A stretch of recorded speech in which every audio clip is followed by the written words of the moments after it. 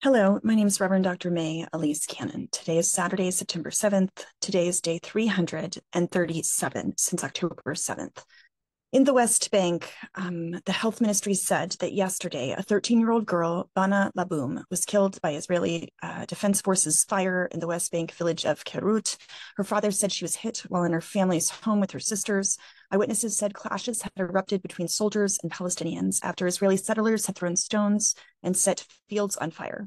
The Israeli army said its forces were dispatched to clashes in order to disperse the disorder in the area, and they added that they are investigating the circumstances of the little girl's death. The family of the Turkish-American woman who was reportedly killed by the Israeli army fire while protesting in the West Bank yesterday, a 26-year-old woman, Aysenur Eygi, urged the U.S. government to launch an independent investigation into the incident. The State Department said it was urgently gathering more information about the circumstances of her death. And I just wanted to take a minute today, we talked about this yesterday, but to say a little bit more about this incident. This 26-year-old had just graduated from the University of Washington, an American born in Turkey, considered a Turkish American. She was fatally shot while protesting in the West Bank near the city of Nablus. At least two witnesses said that it was the Israeli forces who shot her. She was shot in the head. Doctors confirmed. When we consider the death more than a year ago of American-Palestinian journalist Shireen Abu Akleh, who was shot and killed by the Israeli Defense Forces, many are saying, is there even a question of how this happened? And there were messages from the White House and Secretary Blinken. They have expressed grief over the incident, but where are the calls for accountability? Instead, the attitude's been, let's wait and see. Let's see what the investigations determine. And often the investigations are being carried out by the very people accused of the crime. In this case, the Israeli military. So an independent American investigation is critical. We will certainly call for that in the days ahead. The Israeli Defense Forces arrested a Palestinian driver who hit a police car near the settlement of Ali in the West Bank. There were no casualties reported. Israel's prison service personnel in the security wing of the Megiddo prison handcuffed and humiliated detainees on Friday. This was reported by Haaretz. Footage obtained showed dozens of detainees lying on their stomachs in handcuffs, some without clothing, while guard dogs barked over them. The prison services said that this is a routine exercise. In Gaza, local medics told Reuters that Israeli army strikes across the Strip killed at least 61 people in the last 2 days.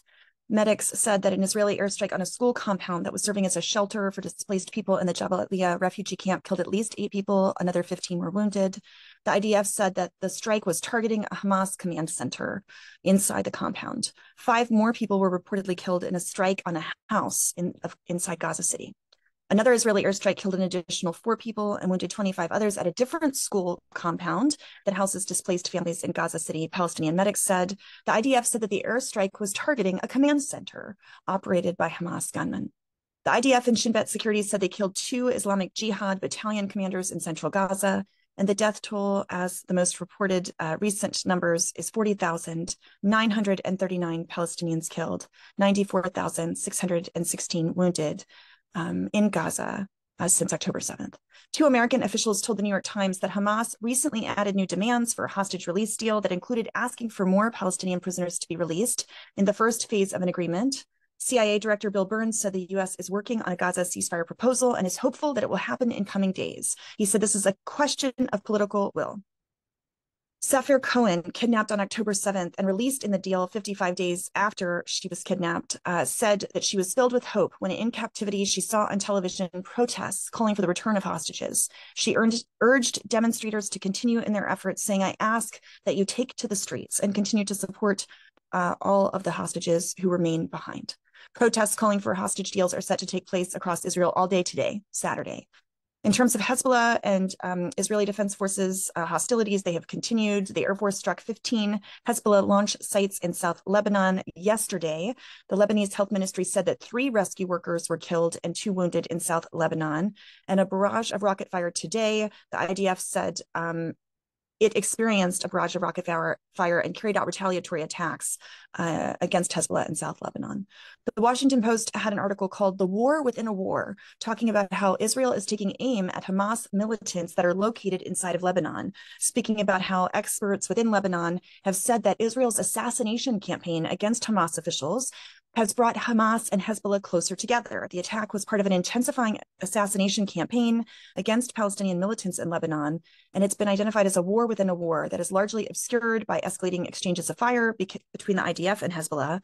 Most of the Palestinians targeted are mid-level members of Hamas. They're involved in finance or logistics. But a January strike in Beirut's southern suburbs killed Saleh Arouri, who was a senior political figure for Hamas and helped to found the group's military wing.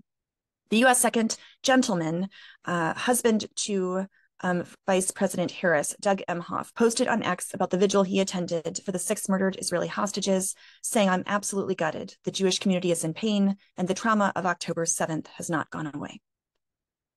The U.S. and Canada busted a planned terrorist attack on New York's Jewish community, intending to mark the 1-year anniversary of the October 7th attacks. Mohammed Shahzeb Khan, a 20-year-old Pakistani citizen residing in Canada, was arrested. And the head of Britain's MI6 foreign spy agency, Richard Moore, said he believed that Iran was planning to retaliate still for the killing of Ismail Haniyeh that happened in Tehran, and it blames Israel for the assassination, saying that we will not be letting our guard down. Turkish President Erdogan said today that Islamic countries should form an alliance against what he called the growing threat of expansionism from Israel. And the U.S. Central Command said its forces successfully destroyed a Houthi drone and 1 support vehicle in a Houthi-controlled area of Yemen as hostilities between U.S. and allied forces have continued against Houthis based out of Yemen. Last night, I had dinner with some friends and a physician from Southern Maryland who served 2 weeks as an emergency trauma physician in Gaza. He was working in Nasser Hospital at Khan Yunis for 2 weeks in August.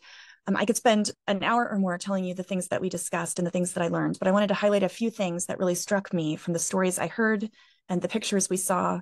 The things I'm about to share are sensitive, so I wanted to issue a sensitivity warning. This physician shared realities about what's happening in Gaza, again, from the Nasser hospital. He said the medical ward is unlike any he's ever seen. He said at times bombs would go off in neighboring refugee camps from Israeli attacks where shrapnel or even windows, the blast would come into the operating room. He said there were inadequate cleaning supplies. Antiseptic would come and would run out within a day. So then after a day or so, or even a few hours, blood would be caked on the floor or walls. He was speaking about not only blood, but the other things that are present after operations. And there was nothing available to be able to clean or disinfect except for water in between patients and after surgeries. So water would be used to mop up guts and body parts and all of the things that were left behind. He said that there were so many flies present that doctors and nurses had to devise a system to place netting over patients' mouths to prevent flies from laying larvae in the mouths of patients. If they were ineffective, he said that he saw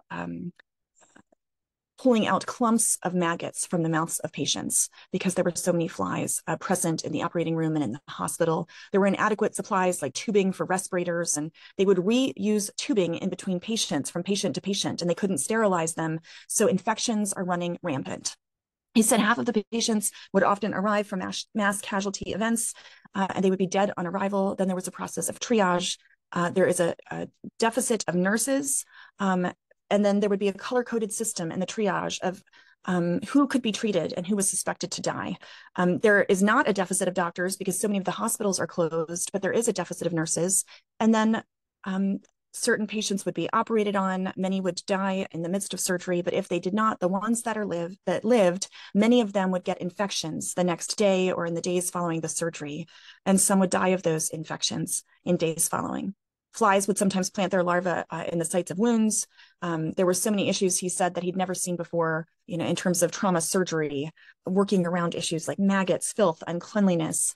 He said that their gloves were so inadequate and were often torn that the vast majority of time they just worked with their bare hands. He said it's a good thing that HIV and AIDS is not an issue in Gaza. A book he recommended is called War Doctor by David Knott, who he worked alongside in the hospital in Gaza. Dr. Knott said that Gaza has some of the worst conditions he's ever seen. And he has been all over the world in places of war and conflict and trauma. One of the things he said that struck me the most, and I want to sit with this and pray over it, he said, if I had any question about whether or not this is a genocide before I went into Gaza, I came out without any doubt. The vast majority of patients we saw were children and young men. He said, what is happening in Gaza is a very clear attempt to systematically wipe out an entire generation of children. He described the way that drones operate in Gaza, and I remember this from my time there, where there's a constant buzz in your ear, sometimes close and sometimes very far away.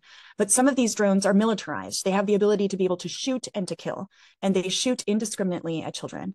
So many of the victims he saw, and I saw pictures of, were children who had been shot in the head. by Israeli drones. And he said, how can children be shot in the head?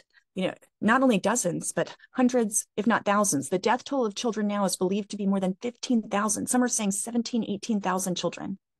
How can children be killed in those numbers and it not be the direct targeting of children? These are his words. He said, he described how this experience of seeing children under these circumstances is not uncommon, coming in with gunshot wounds, shrapnel. He said, this is a targeted execution of children. And as I listened, he said, how can it be otherwise? I do not know how this could be anything but seeking to wipe out an entire generation.